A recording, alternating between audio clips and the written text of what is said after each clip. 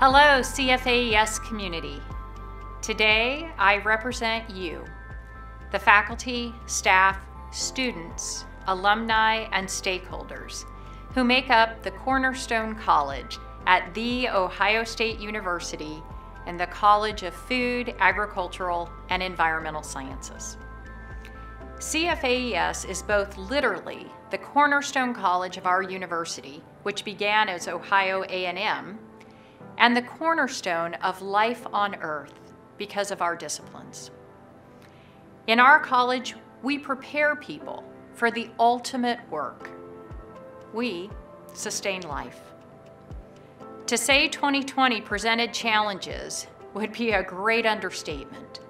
But fortunately, despite the challenges 2020 gave us, our college had an incredible year. Today, I'm joining you from our new CFAES Wooster Science Building on our recently renamed CFAES Wooster campus.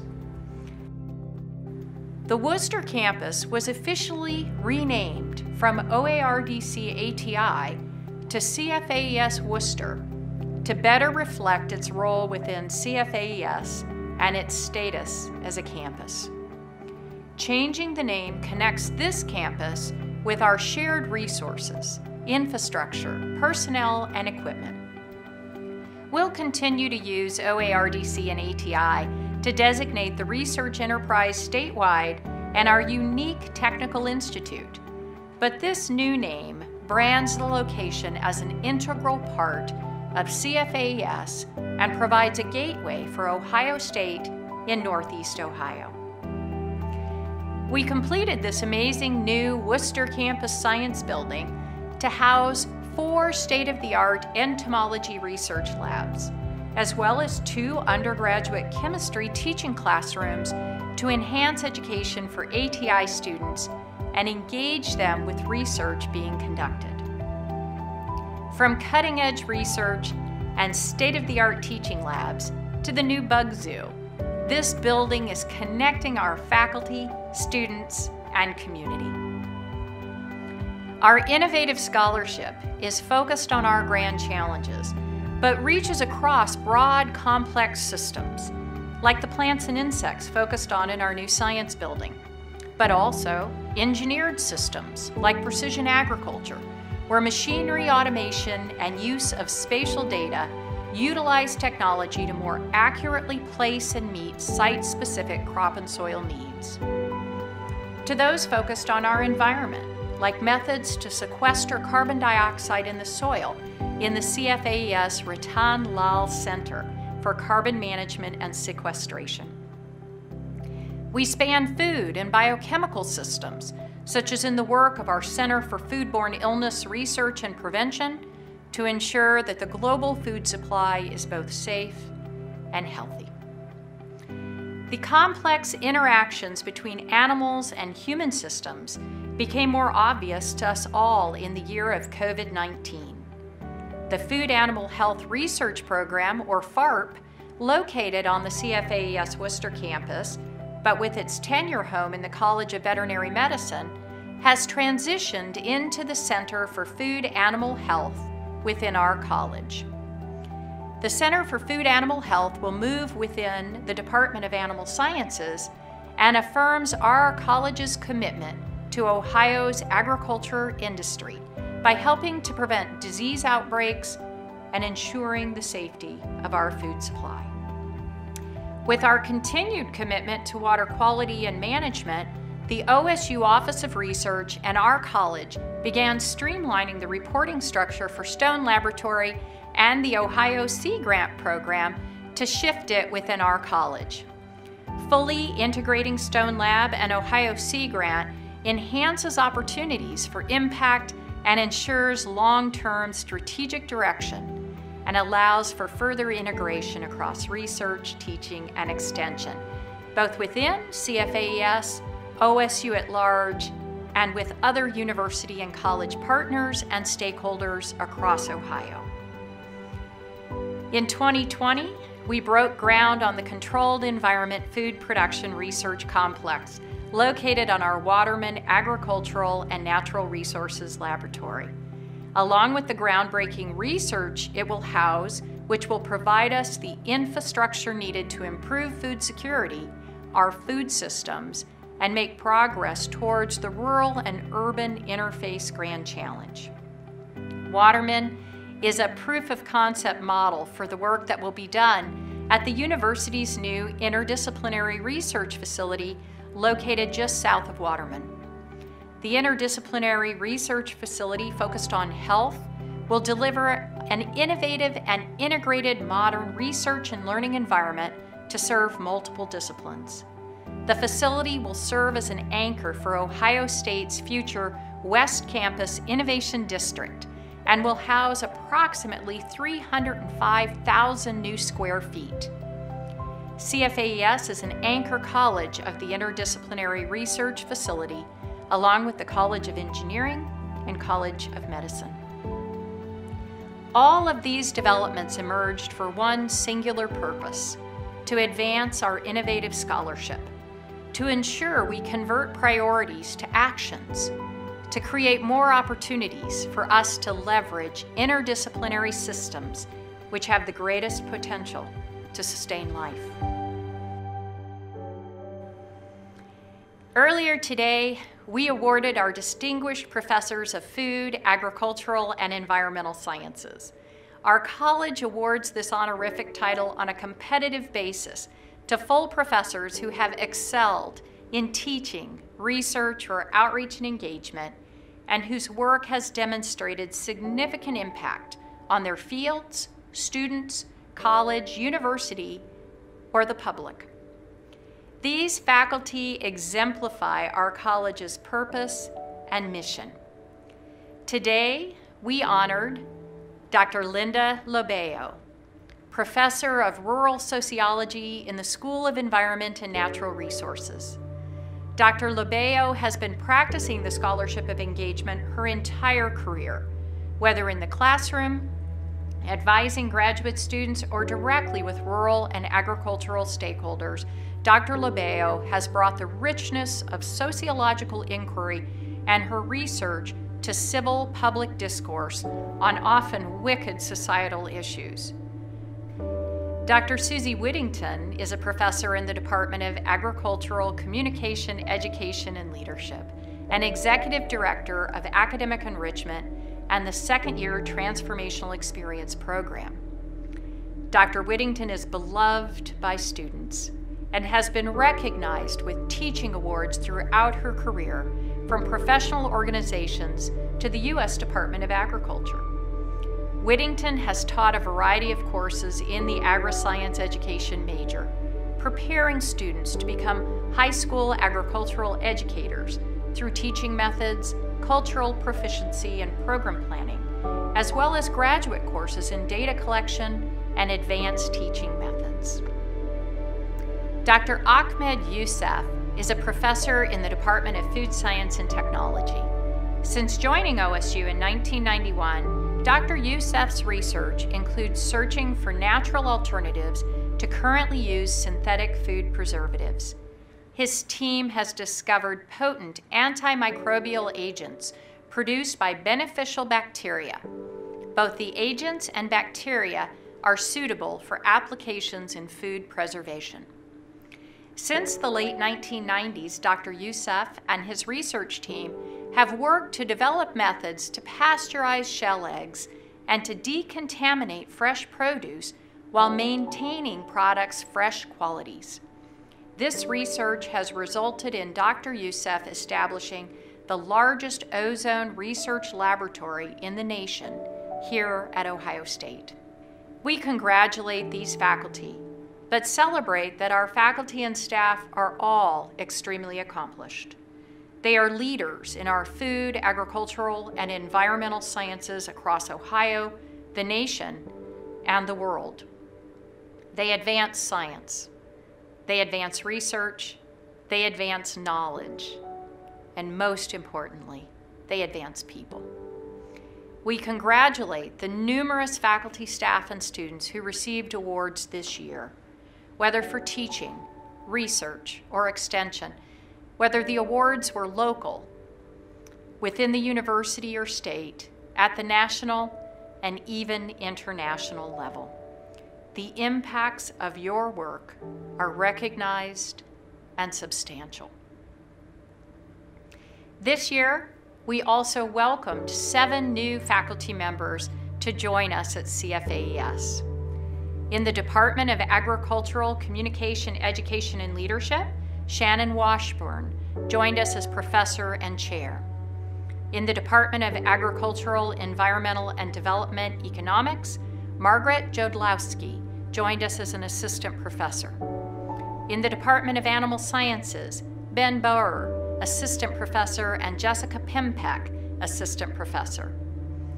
In the Department of Entomology, Ellen Klinger joined us as an assistant professor. In the Department of Horticulture and Crop Science, Guilherme Signorini, assistant professor, and at our Agricultural Technical Institute, Zachary Matsich, assistant professor. As you would expect, our research portfolio continues to be robust, with more than 1,000 active projects, almost 200 capacity-funded projects, and over $50 million in competitive research grants. In fiscal year 20, 553 proposals were submitted, about a 20% increase, and 11 new grants were received at about $500,000 or more. It's complex to sustain life. The challenges don't stay within disciplinary boundaries, and new challenges can emerge suddenly. In our college, our faculty work across academic and research areas and focus on systems to deliver the science and innovation needed today.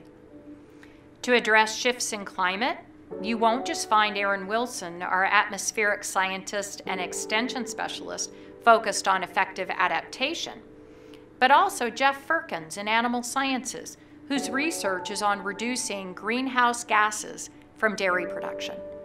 He's joined by Zhangtang Yu, whose work examines the ruminant microbiome.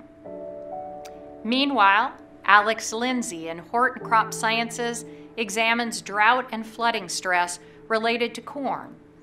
And Brent Sanjan in AEDE focuses on the economics of climate. Their work is complemented by many others, whether the interdisciplinary applied research for mitigating new pests and diseases by many of our entomology and plant pathology faculty, or those focused on plant breeding, whether soybeans, barley, wheat, tomatoes, or even peppers and grapes. And our work has impact. In fiscal year 20, our intellectual property included 7 active startups, 33 invention disclosures, 5 patents issued, 27 new inventors, and almost $374,000 in licensing revenue. Ahmed Youssef identified a novel antimicrobial bacterium from an artisanal cheese that may be potentially safe to use as a probiotic for food preservation and promoting human health. Roger Williams compared spring and fall fire behavior for their effects on forest ecosystems in Ohio, and in particular, the influence of these fires on forest regeneration. The findings in these studies were incorporated into the materials taught in Wildland Fire Management, Wildland Fire Lab, and Forest Ecosystem Management. Led by Sandy Velleman, a team identified specific proteins which may affect the regulation of muscle growth in turkeys during chick development. And Celeste Welty and several colleagues focused on managing insect pests and disease, as well as their natural enemies within cucurbit, hop, apple, and other specialty cropping systems. Their work reduced the transmission of bacterial wilt, squash vine borer, and downy mildew. And because we also recognize the importance of being able to communicate about our science, Annie Specht examined data visualization in agriculture and natural resources. These findings culminated in the development of a new course focused on data visualization and scientific storytelling in food, agricultural, and environmental sciences. We'd even go so far as to say that science isn't done until it's communicated. And so in March, the Knowledge Exchange, not even fully launched, demonstrated its flexibility by responding to the COVID-19 crisis. The team designed and launched the CFAES COVID-19 Hub in less than a week. The Hub focuses solely on reliable, vetted COVID-19 information. On October 1st, the full Knowledge Exchange website launched, offering a robust catalog of translated research related to CFAES disciplines, and is a collaborative network of CFAES researchers, Ohio State University Extension professionals, communicators, data scientists, and industry experts whose mission is to communicate our science outside of the academic landscape and into the hands of the public. While our research is an engine for all the work of our college, at the center of our college and its primary purpose are our students. CFAES embodies the Cornerstone College in its teaching mission by directly educating nearly 30% of all Ohio State University Columbus campus undergraduates. But our goal is even bigger. We want every OSU undergraduate in Columbus to have some kind of experience at Waterman, to learn about food, agriculture, and the environment before they leave OSU. Nearly 25% of all Ohio State non-CFAES undergraduates enrolled in CFAES coursework during the 2019-20 school year, and our courses fulfill nearly every Gen Ed breadth category, including social sciences, data analysis, social diversity, global studies, writing, biological science, physical science, contemporary issues, historical study, and cultures and ideas. Our college maintained steady enrollment throughout the 2020-21 school year, despite the challenges posed by the COVID-19 pandemic. During autumn 2020 semester, CFAES showed a decrease of less than 1% in its total student enrollment. Our college is poised to have a similarly successful spring 2021 semester, as projections show only about a 2.5% decrease in enrollment as we started the semester. The School of Environment and Natural Resources has been attracting new students extraordinarily well through the 2020-21 school year, as enrollment in the school is projected to have increased by nearly 6% over the previous year. As a direct result of the strong connections with our faculty and staff, 93% of all CFAES students are retained to their second year. And our 6-year graduation rates exceed the university's average since 2012. Our 4-year graduation rates have substantially exceeded the university's average since 2010.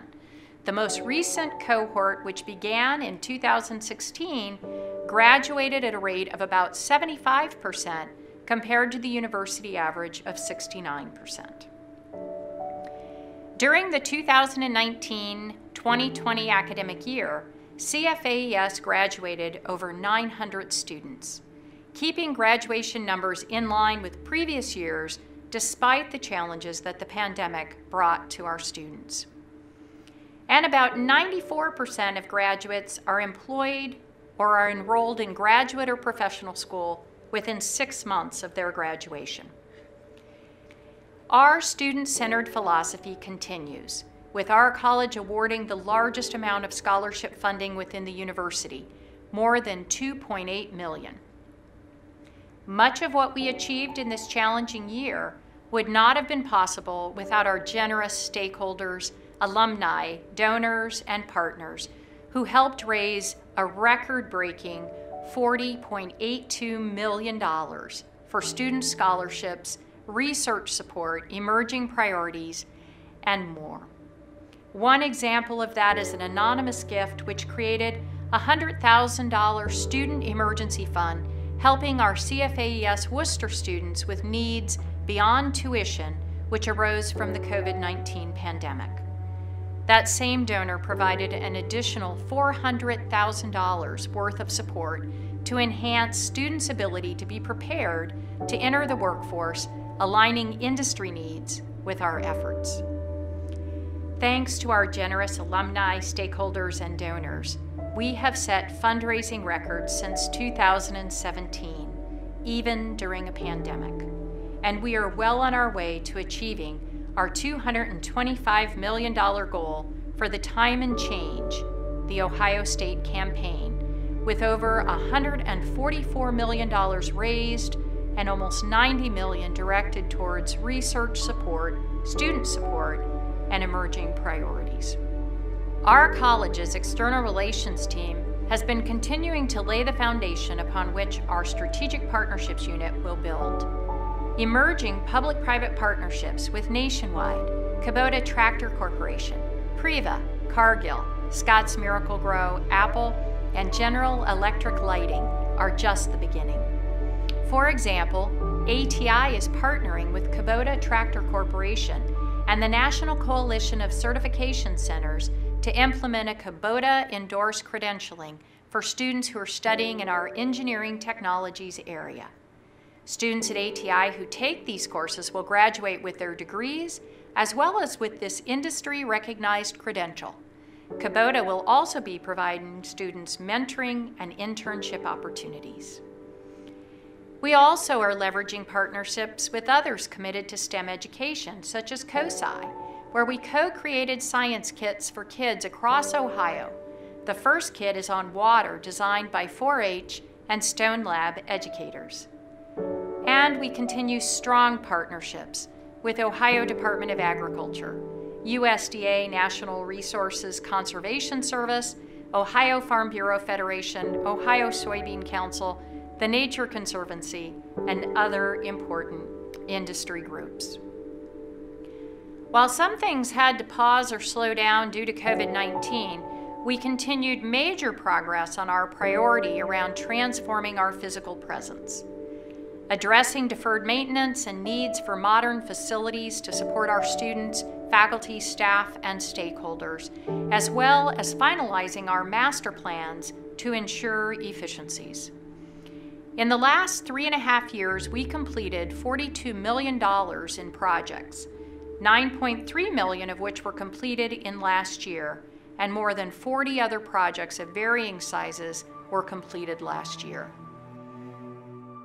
By total budget, our college is the 4th largest of OSU's 15 colleges, after the Colleges of Arts and Sciences, Medicine, and Engineering. We had over $238 million in spending last fiscal year, with 67% being spent on payroll and benefits. We also ended the fiscal year 2020 with a strong equity position of $111.9 million. Of this, $76 million was non-base funding, including earnings, gifts, endowments, grants, and contracts. And again, our record years in fundraising commitments of $40 million and grant expenditures of $45 million. And in late December, we learned that the additional 5% reduction to our extension and agricultural research lines after the initial 5% reduction we'd already received that had been enacted by the state of Ohio this past October would be eliminated, restoring our funding to first quarter levels for extension and agricultural research. We also received word that in the state capital request, we received $6 million for the Fisher Auditorium renovation. We are grateful for the confidence these decisions demonstrate in the importance of our work and contributions to Ohioans. We will continue to be vigilant as we navigate fiscal year 21 and will implement measures to continue to hold our college in its strong position, maintaining the hiring pause, using a strategic approach to filling vacant positions, continuing to reduce operational spend, and reducing capital spend by focusing on mission-critical items during this time.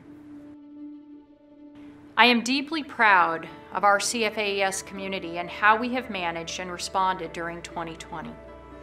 CFAES was one of the first colleges to gain approval for research exemptions under Governor DeWine's stay-at-home order. With this approval, CFAES researchers worked with the Ohio State University Wexner Medical Center physicians on COVID-19 antibody blood tests and tested polymer face masks to protect against COVID-19. Initial safety protocols were developed and tested by our approximately 30 staff based at our statewide research stations. Many of these protocols were formulated, discussed, and tested before everyone else came back to work.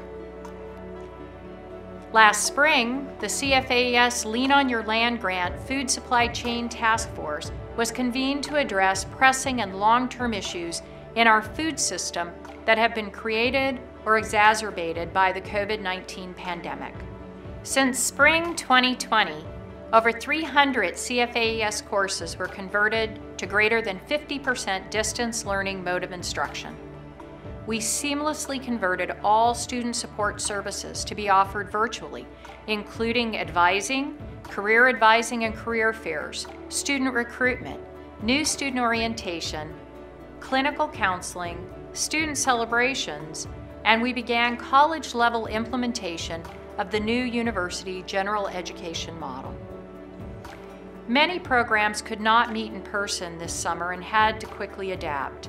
Lorain County 4-H created STEM in the Summer activity kits that were distributed to more than 2,000 youth to learn about STEM. When county fairs were scaled back, Cuyahoga County 4-H created a fair in a box with supplies for a car parade, club competitions, and service projects.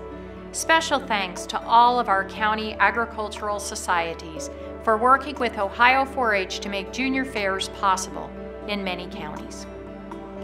We extend our deepest appreciation to the thousands of volunteers who pivoted from the usual way of leading activities to ensure Ohio 4-H members still had positive youth development experiences, including home-based community service projects and demonstrations on club Facebook pages. Community Development Extension educators created a business survey to learn about impacts of COVID-19.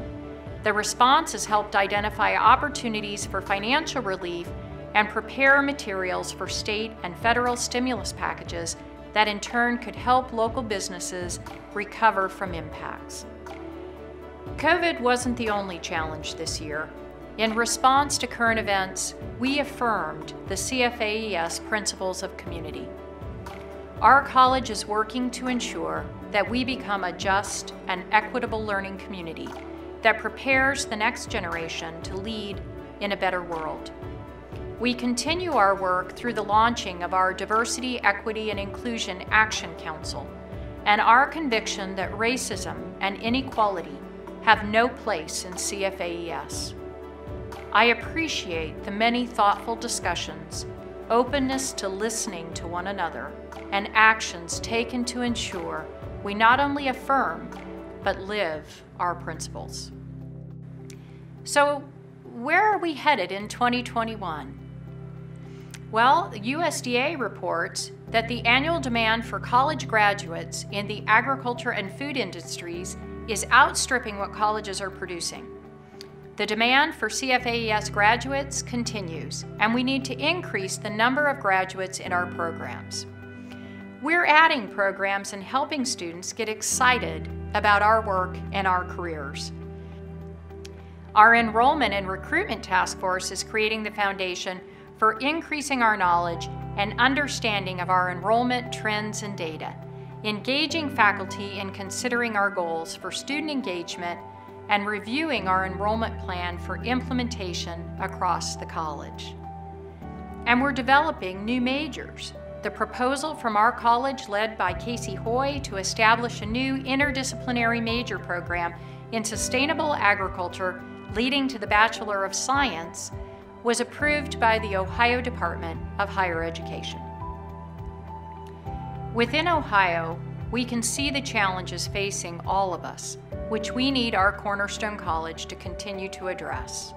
Increasing population, pressures on farmland, climate and water shifts, emerging diseases and pests, impacts of policies or leadership. During the 2020 World Food Prize celebration for Dr. Lal, we reaffirmed our commitment to the Center for Carbon Management and Sequestration, secured additional resources for its support, and the Board of Trustees approved the renaming to the CFAES Cathann Lal Center for Carbon Management and Sequestration. Within Extension, Agricultural and Natural Resources, we continue our work engaging and being embedded across the state, as with the eFields report just released to the public, with over 218 trials, 107 partner farms, 55 industry partners, and 65 OSU contributors.